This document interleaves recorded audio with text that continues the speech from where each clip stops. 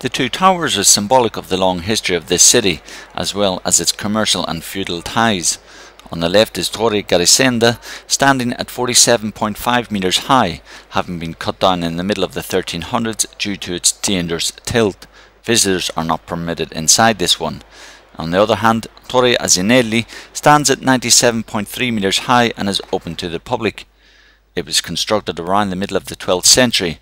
The city council eventually took ownership of it around the end of the 1300s.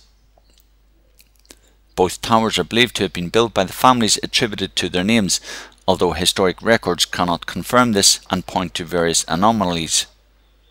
The Asinelli Tower was used by the scientists Giovanni Battista Riccoli in 1640 and Giovanni Battista Guglielmini in the following century for experiments to study the motion of heavy bodies and the Earth's rotation.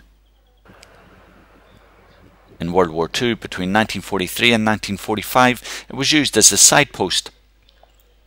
During bombing attacks, 4 volunteers took post at the top to direct rescue operations to places hit by Allied bombs. Later, a Rai television relay was installed on the top.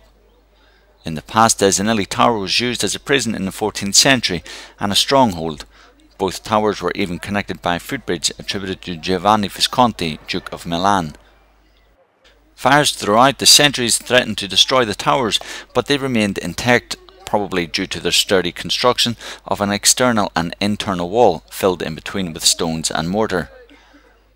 It's thought that Bologna may have had up to 180 towers of this distinction, but again historic proof is difficult to illustrate. Nonetheless, for a small walled city, Bologna did have an incredible number of towers, of which there are still quite a few remaining. Most were taken down in the 13th century due to poorly built methods, resulting in a precarious situation for those living in or around them. The view from the top is of course spectacular and well worth the arduous climb.